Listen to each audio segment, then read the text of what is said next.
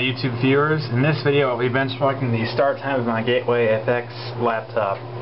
So this is a clean install of Vista 64-bit, and I have my iPod Touch here, so we're going to start now. I'll try to get the time there. Nah, I missed you on the time.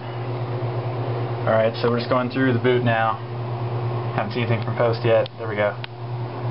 Just getting the boot splash screen.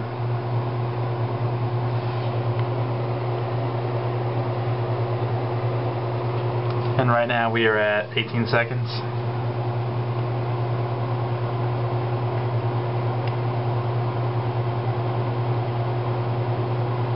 Right now we are at 30 seconds.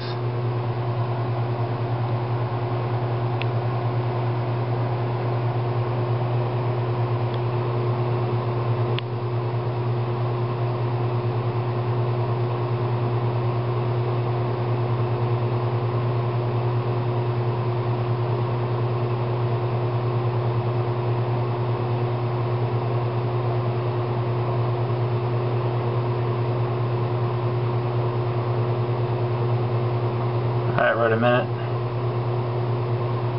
And there's my Alta Vista thing, and then my login. Alright, so now we're going to check the load time of certain applications. We're going to start Firefox. There's Firefox. We're going to start iTunes. iTunes takes a little while.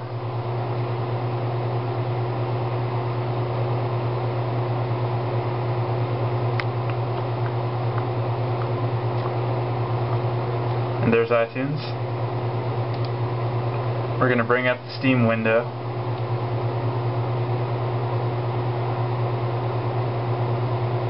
And there's Steam.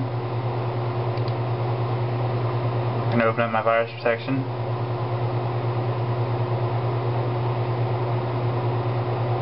And there's that. Alright.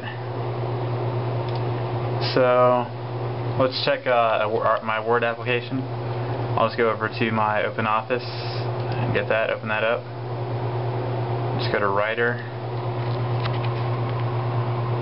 And I'm not using the Quick Launch or anything for that, so it's just loading straight from the hard drive. And there we go.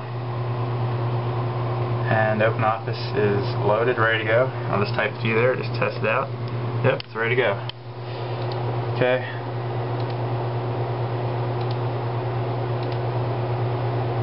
And now we'll open up Windows Media Player. And there's that. Now we'll open up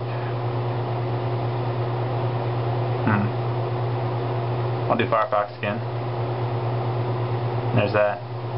And you can see here it's saying that my user, well, you can't see that actually. Let me get Firefox. I just went away. But I'd recommend turning off your user account control settings, because those really kind of bog down Vista and they give you a really bad experience. So, yeah. Sorry for kind of the hastiness of this video. I didn't really prepare very well for it, so it's kind of a rushed video. It's not really a good video, but that just shows a few basic the boot time and loads of some applications. If there's any other videos you want to see pertaining to this laptop or how it runs certain games, just put a message in the YouTube comments, or if you know me on Notebook forums, just send me a private message or write in my thread there. Thanks.